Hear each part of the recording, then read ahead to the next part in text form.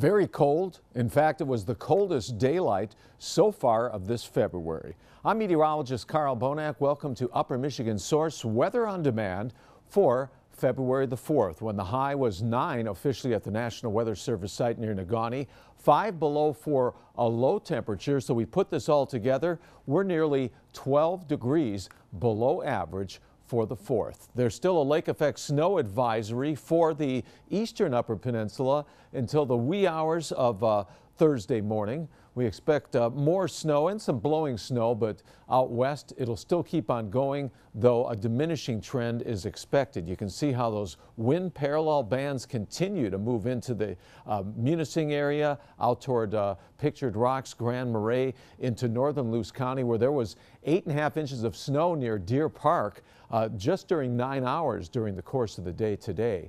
Tonight, lows will really depend upon how much clearing we have. Initially, we start out with some pretty good winds. That'll help to hold temperatures up. But then as the winds die and the skies tend to clear, especially over the western and central interior, temperatures will drop. Many spots should get into the mid-teens below zero. In the east, where the clouds and snow showers and wind will linger longer, lows will be around zero, maybe even above, from near Munising off to the east toward Grand Marais and Whitefish Point.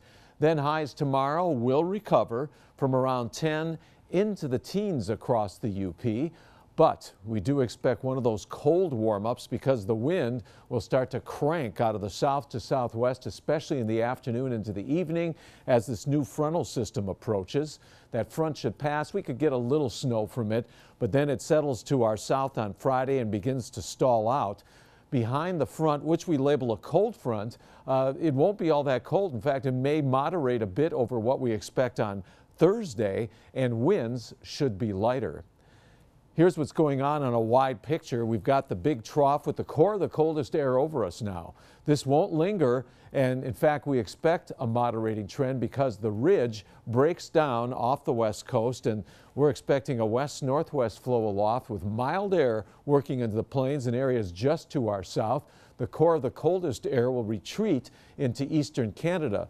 We'll be right near the boundary of the warmer air to our south, the cold air up to the north, and any wave of low pressure that comes along could create some system snow, something we haven't seen for quite a while. And the best chance of that, the way it looks now, would be about Saturday. Your TV 6-day forecast. Temperatures near average from Friday right through the weekend into early next week.